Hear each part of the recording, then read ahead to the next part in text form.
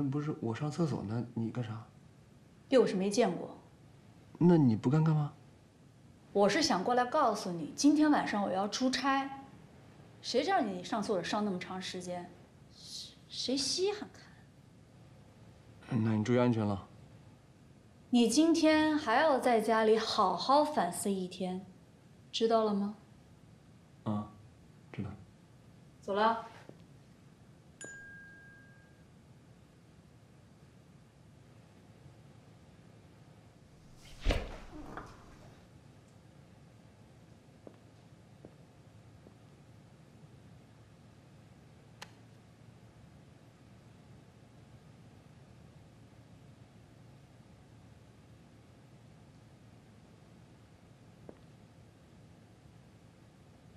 表现不错，继续保持，慢慢拉吧。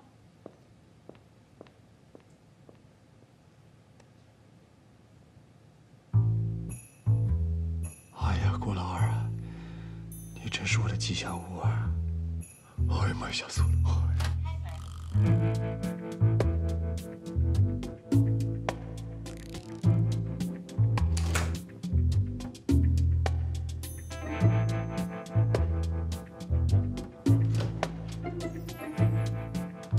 你不是在睡觉吗？哦，我去买早餐了。你出门了？啊，对，我今天起得有点早。哎，你说郭崇他给我买了2副中药，有点奇怪啊。中药？我最近睡眠不是不好吗？然后他说他去中医馆给我抓了2副中药，但你说他是不是逗我呢？在他自己家里面还能没了？但是呢，你加的那个药材渗透进肌肉里，口感清淡。我跟你说啊，如果郭崇让你去喝中药，你千万别去。你怎么了？啊，我就是起得太早了，有点亢奋。我就是想跟你说，这个季节喝中药有点上火。巨大无比的火，有点上头了。吃油条啊！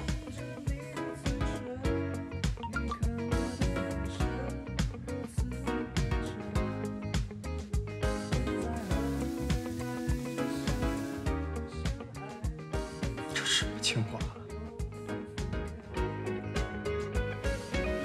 别催，别催，正弄着呢。这链子真掉不了吧？我现在正在黑入他们家的监控系统，差不多了。OK 了，你跟他们说一下，为了不被发现，只有2分钟时间。听见没有？只有2分钟啊！哎啊！你可要早点回来啊！万一你们家那母老虎回来了，我可招架不住。你放心，他在外地出差呢，一时半会儿回不来。你就这么出去啊？哪能啊！快去，快去，快去，快去！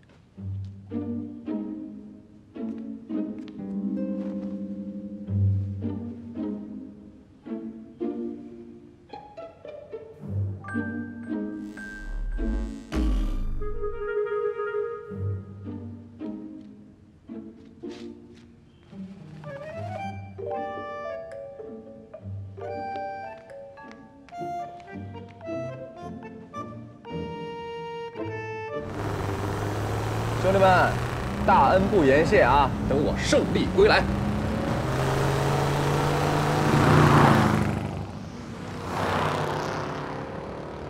前面这车那么熟悉，是向先生的车吧？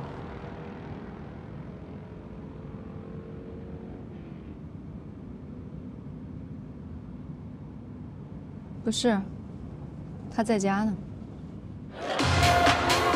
来让一下，谢谢。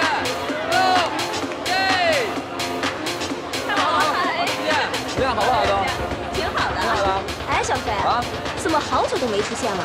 咱们姐妹们都以为你不做了呢。哎呀，我怎么会不做呢？不管怎么说，我向小飞在上海时尚圈里面还算一个小小的定海神针，对不对？要没有这定海神针呢，上海时尚圈那就要掀起惊涛骇浪。但是呢，我要说明一点，为什么那么长时间没看见我呢？我就是请了一个小小的婚假。哎，小飞，这就是你不对了。怎么了？你结婚为什么不叫我们呀？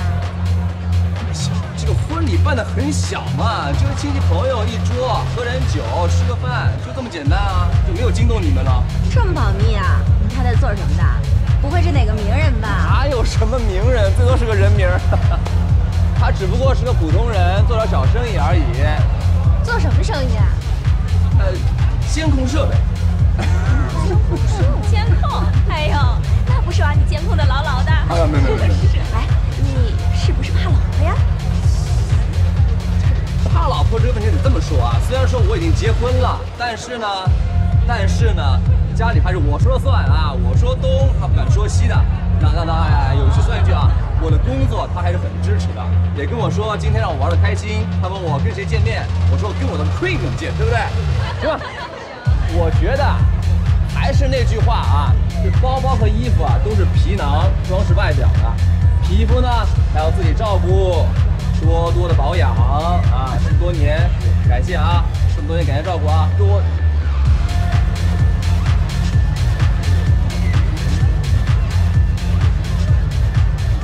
你怎么来了？我来帮你付酒钱呢。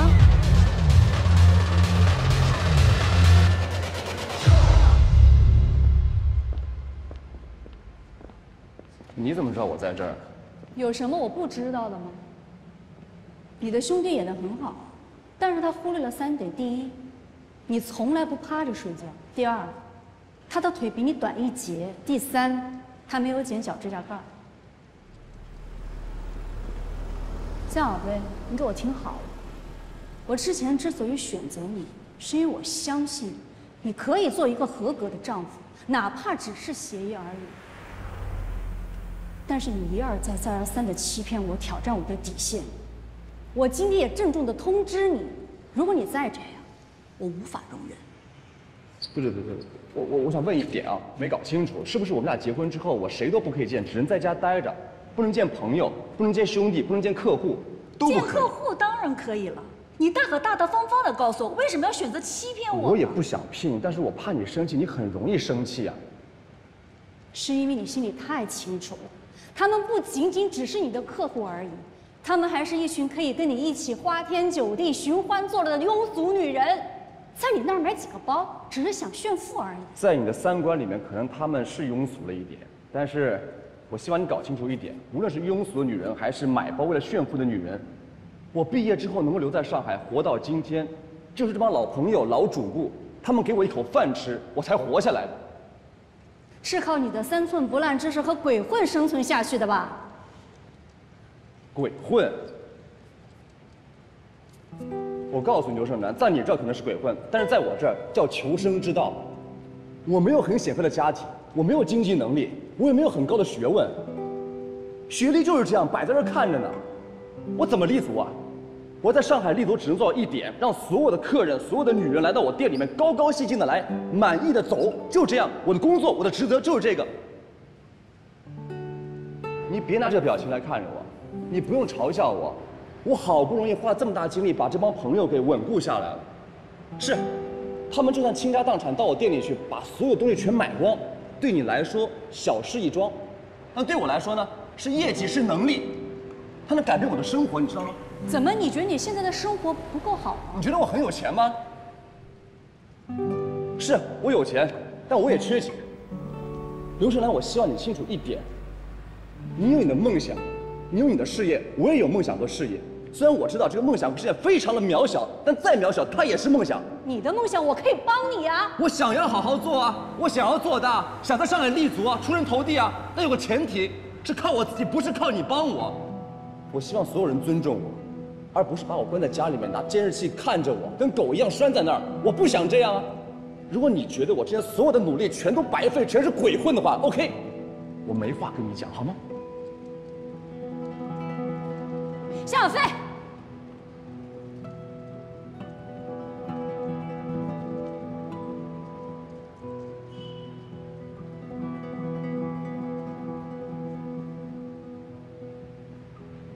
今天是我话说重了，我跟你道歉，对不起。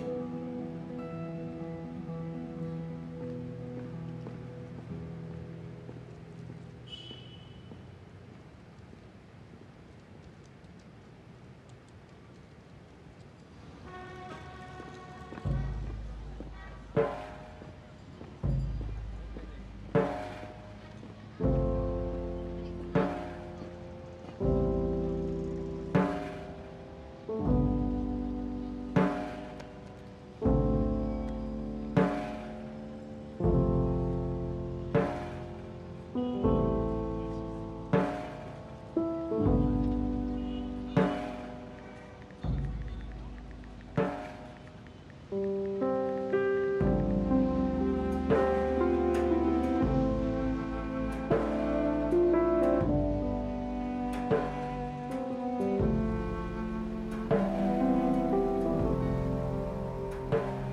老师，这日子没法过了，好，没法过了。不过就不过，不过。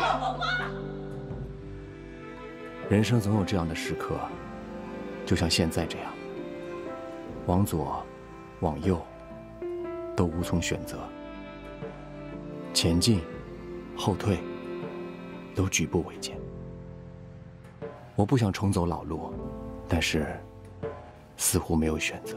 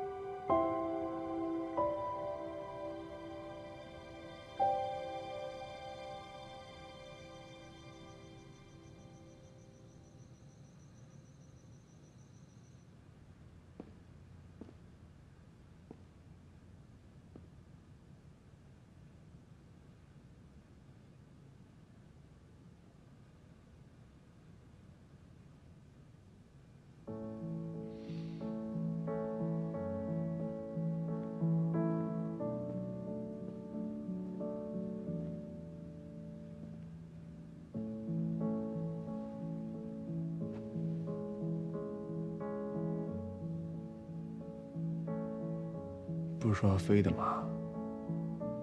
取消了。为什么？家里的事情都没有处理好，哪有心思处理工作？我从来都没有跟一个男人一起生活过这么长时间，不怕你笑话，我也不知道该怎么跟你相处。跟你在一起的感觉又奇怪又不安，所以有时候跟你说话我。如果你看过我的难过，就别说你真的懂得。小飞，结婚这段时间以来，委屈你了。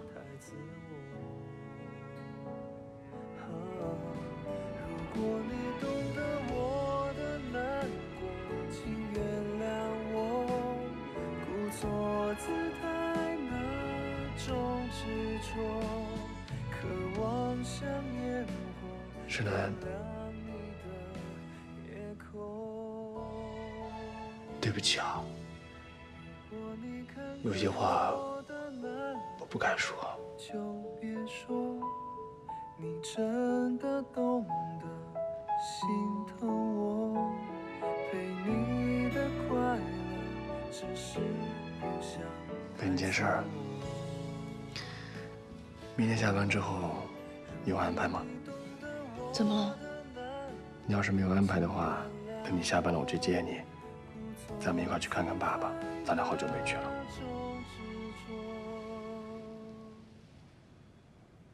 渴望像烟火点亮你的夜空。有时候我觉得他其实爱我，但有时候我却依然觉得这还只是一份协议，未来何去何从，我不知道。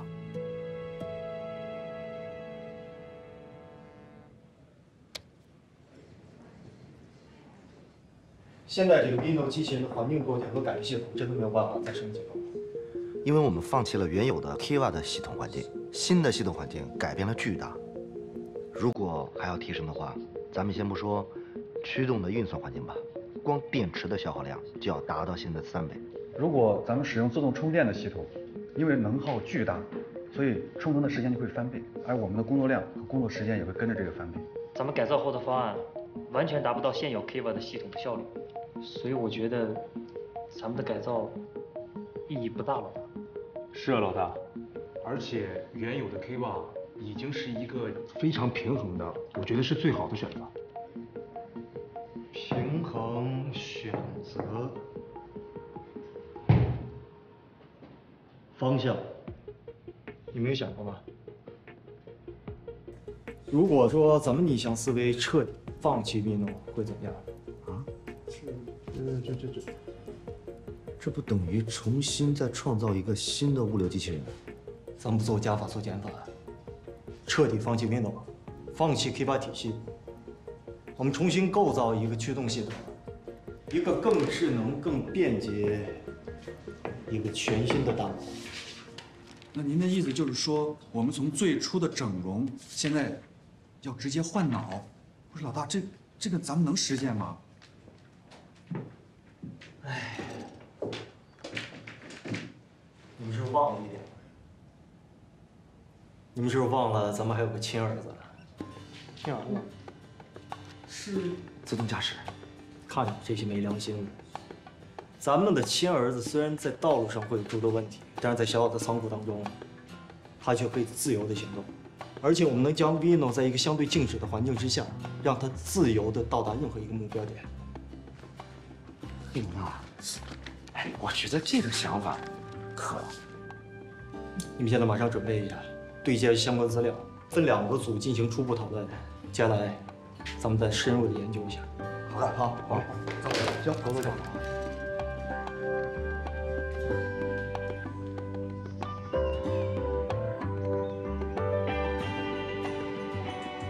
人生就如同路口，无数次的面临选择，向左，向右，其实有的时候都没有错，因为当你迈出那一步的时候，你已知道你的方向。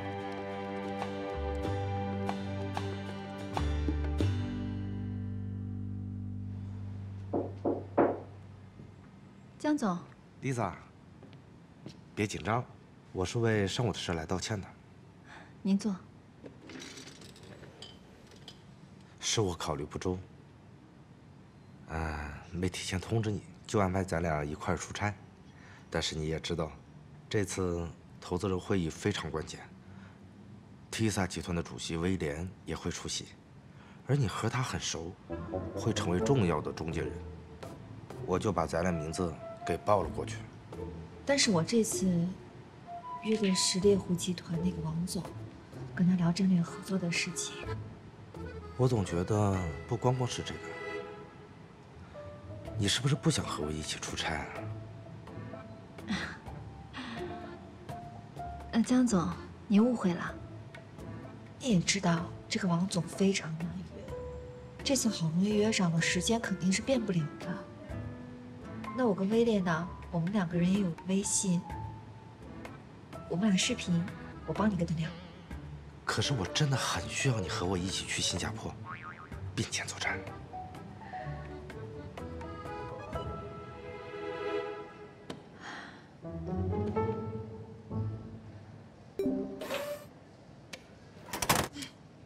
你不是头疼吗？别喝这个。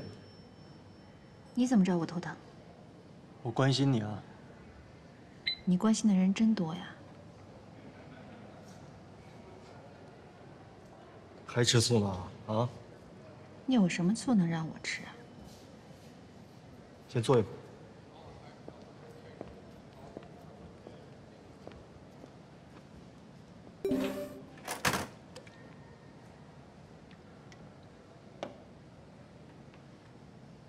还痛啊？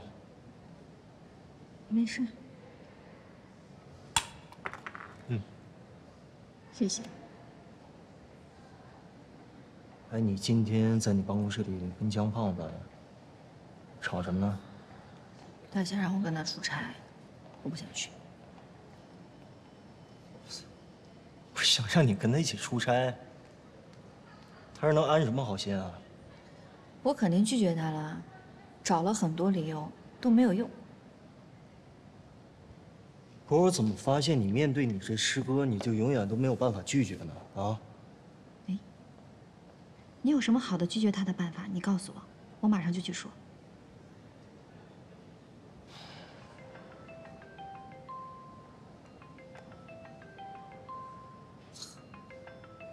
阴魂不散。你不用接。现在是下班时间，来过来。哎，去哪儿啊？快点啊！你走慢一点儿。哎呀，怎么了？啊？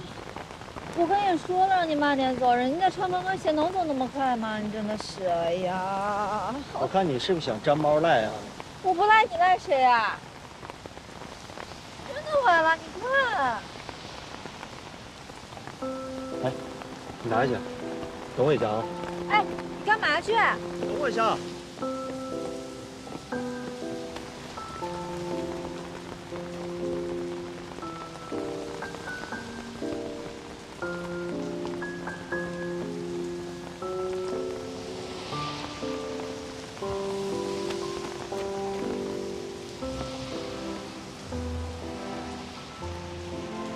试一下。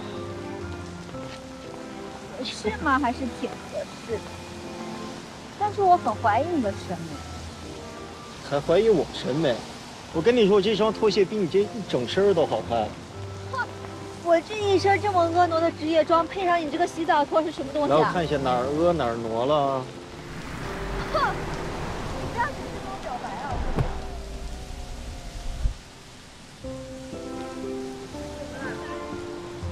哎呀，你夹着呀。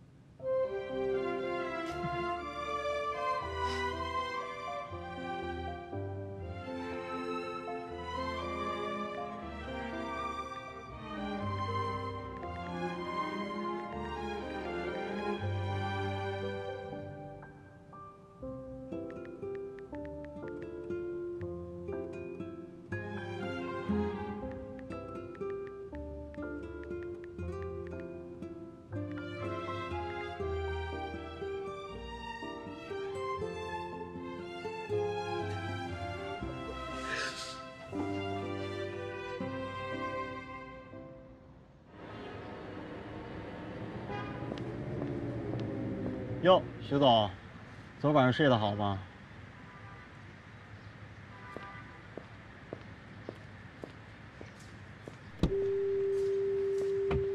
这什么情况？你这昨天晚上不是说让我离你远一点吗？你不是那么喜欢收费吗？麻烦你智动科技。拿钱砸我。管用。哎，收一下了啊！开始计费。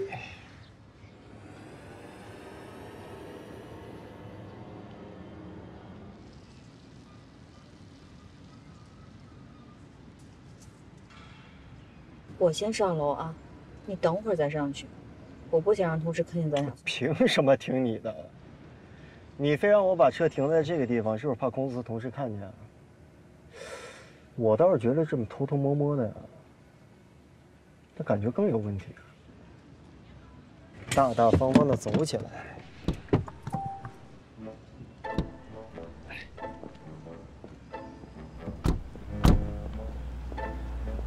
哎，哪里跑？你别闹。让别人看见多不好啊！跟你闹有什么见？哎呀，你离我远一点！你为什么私底下可以跟我约会啊？怎么在公司你装什么装啊？哎，江总你好。江总早。李三，童工程师。李三，你昨晚走得很早啊，后来都没看到你。啊，我昨晚有点事儿，先走。徐总，昨晚上去哪儿嗨了？我去逛街了。逛街啊？有没有买个新款啊？听说最近比较流行那洗澡拖啊，很好穿啊。啊！怎么了？我们同工程师有一个习惯，每天早上都喜欢开开嗓。丽莎，你一会儿来我办公室。好的。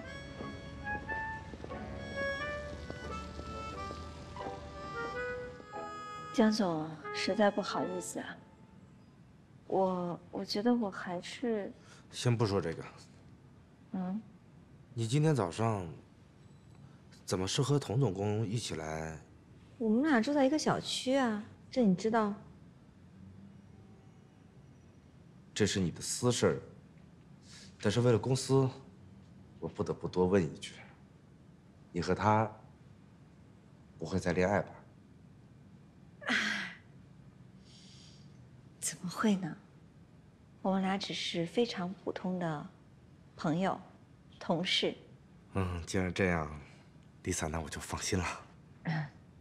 可我就是不能理解，你如果没有男朋友，为什么一直拒绝和我一起去新加坡出差呢？是新加坡有你不堪回首的往事，还是真的怕所谓的男女绯闻？不管因为什么，你应该相信，我喜欢你，这个不假。我绝对不会在出差的时候对你有丝毫的不尊重。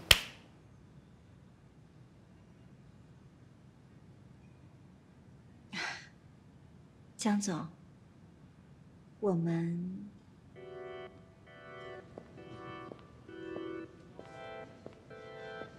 谢谢。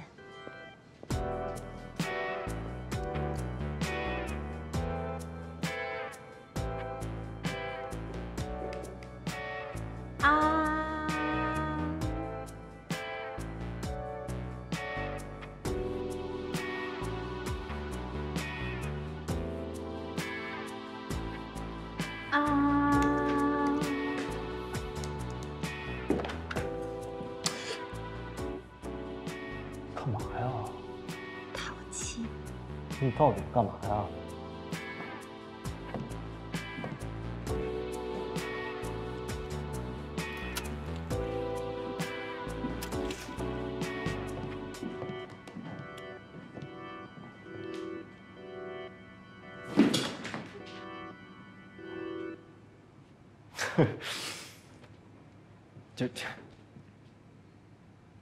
这样不太好吧？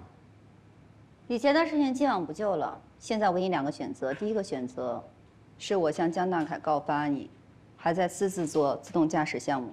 不是你之前跟我说的话都不算数了，是不是？你不是说这事翻篇了，你把我去隐瞒吗？第二个，跟我谈恋爱。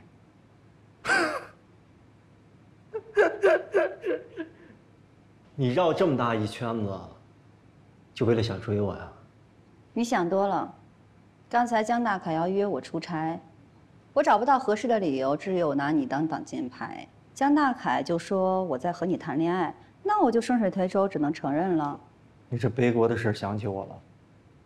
你也可以不答应，不答应之后呢，我就上公司告发你。但是你要答应我了之后呢，我会配合你实验的时间，而且我还会替你保守秘密。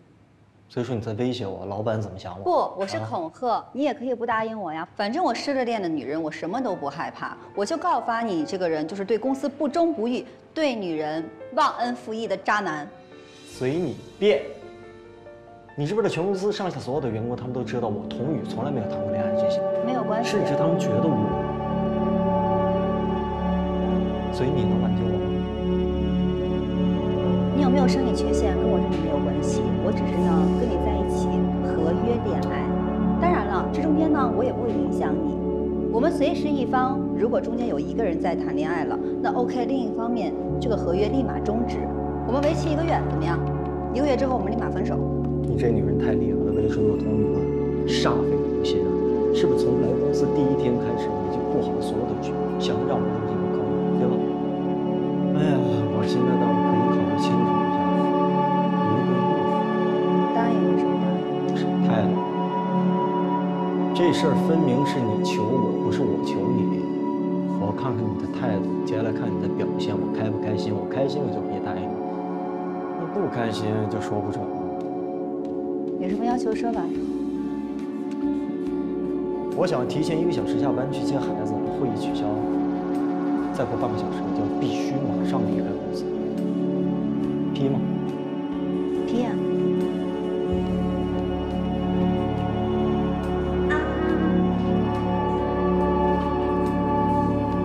甜吗？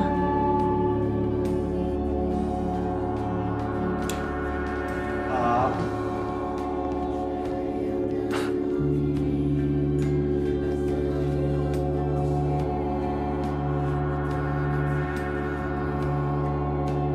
如果你觉得我之前所有的努力全都白费，全是鬼混的话 ，OK， 我没话跟你讲，好吗？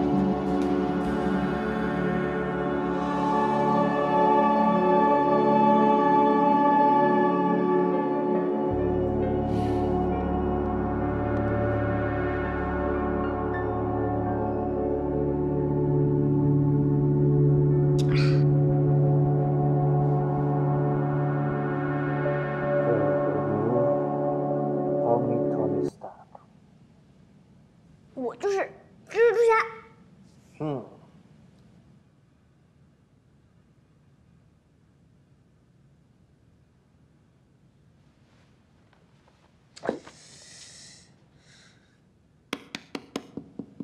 什么声音？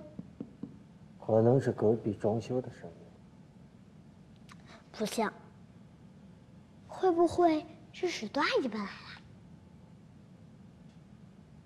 谁跟你说的？李杰森啊，他还说他爱人搬来了，也不知道他爱人长什么样。小蜘蛛侠，不要听他胡说。能不能去找许多阿姨玩啊？不行。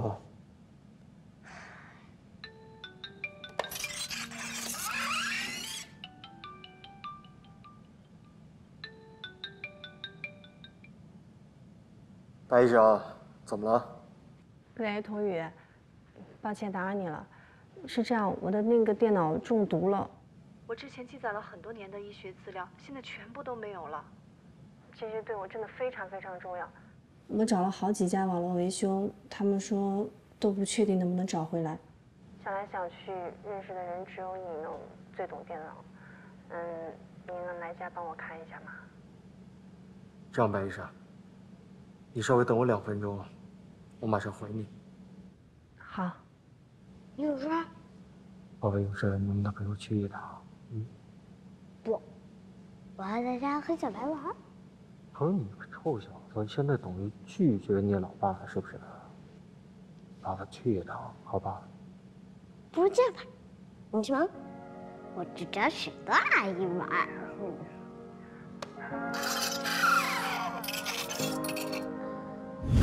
像一个夜独自走，让自己头脑放空，不说。速度好。是我给你的太多，还是你这样子有你说？发图片，拍一点。我这临时有点急事儿啊，郭老二他们打电话也找不到，所以不用绕那么大圈子了。知道你想把小金刚给我照看一下，没问题，我那么喜欢他。那你要好好的听许多阿姨的话啊。好，知道了，你快走吧。哎呦，我臭小子，你等我回来好好收拾你啊！自己忙还要对孩子凶吗？对。少给他吃甜食啊啊！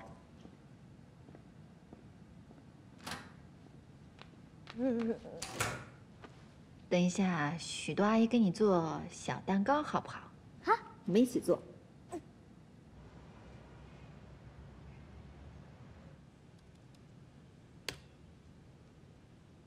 怎么样了？恢复了，但是可能还要再等2个小时啊。等一下你看看少不少什么东西啊？那真是太谢谢你了，这大周末的又麻烦你。本来你应该在家好好休息的，周末时间又被我霸占了。白医生，你总跟我这么客气。那我去给你倒杯水吧。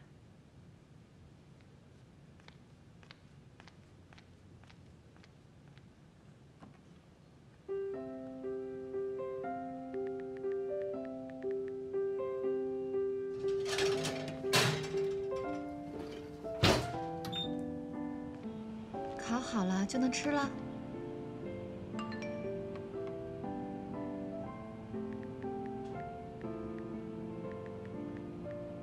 石大姨，我想吃那个巧克力豆。你这眼睛还挺尖呢。那可是爸爸今天是不是说不能乱吃零食？那也不告诉他就好了。那我们要跟爸爸撒谎吗？那我还是不吃了吧。诚实的孩子才是个好孩子。这样吧，我们做游戏，如果谁赢的话呢，就可以吃好吃的。好，那就来吧。但是惩罚是什么？谁输的话就分享一个小秘密。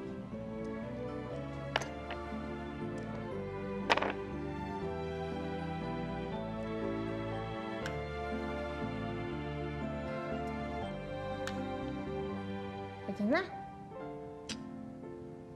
你这么厉害，分享小秘密。好吧。我最近特别喜欢一个小朋友，我猜就是我。你这么自信呢？这点还挺像你爸啊。快，下一把吧。下一把。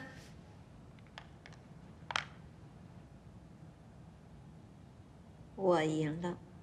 小秘密。我偷偷的告诉你，你千万不要告诉爸。我其实很想妈妈，但是我想不起来她，我想着想着就不想。妈妈肯定也很想你啊。她为什么不来看我？当然嘛，一般都会很忙，所以都不要我了，是吗？不过我不生气，因为我还有爸爸。爸爸会永远在你身边。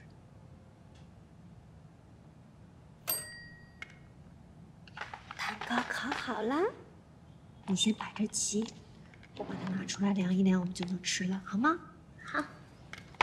不许偷吃零食啊。嗯。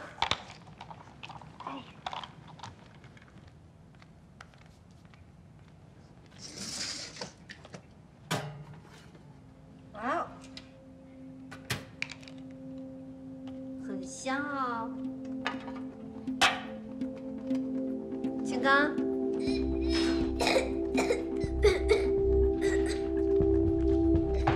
怎么了？啊？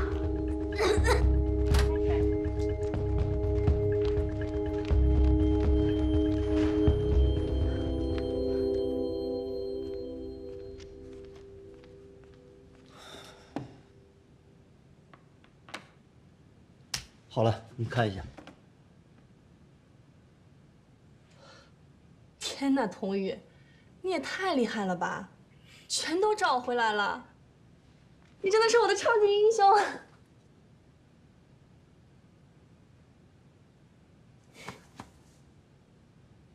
没什么客气，要没什么事儿，那我先走了。别啊，你都帮我这么大忙了，我做点宵夜，你吃了再走吧。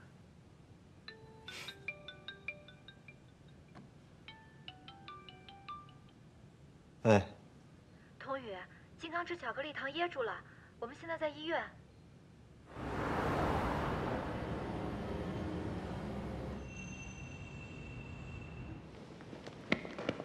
金刚呢？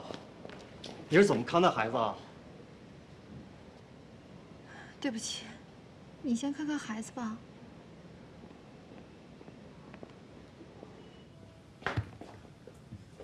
金刚，哪儿不舒服跟爸爸说啊。爸爸，你这样疼我了。放心吧，孩子已经没事了，幸亏监护人用海狮急救法帮他把异物弄出来了。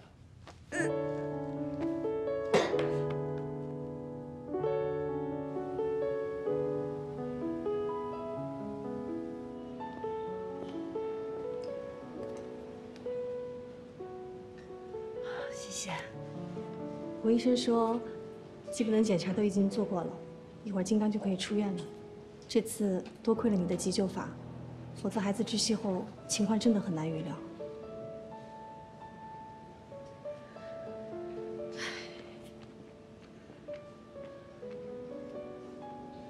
我刚刚有点着急，没有控制好情绪，对不起。说什么对不起啊？这点事情本来也怪我。对不起啊，宝宝，阿姨没有照顾好你。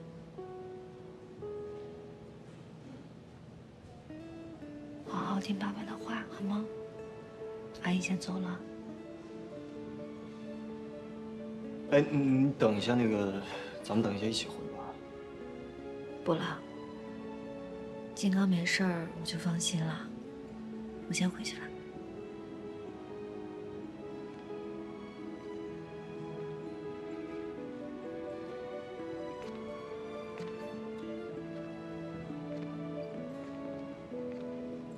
你脚怎么了？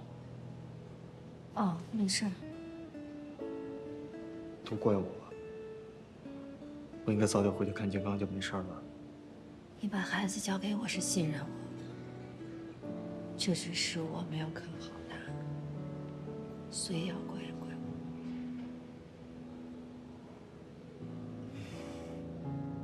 这件事都怪我。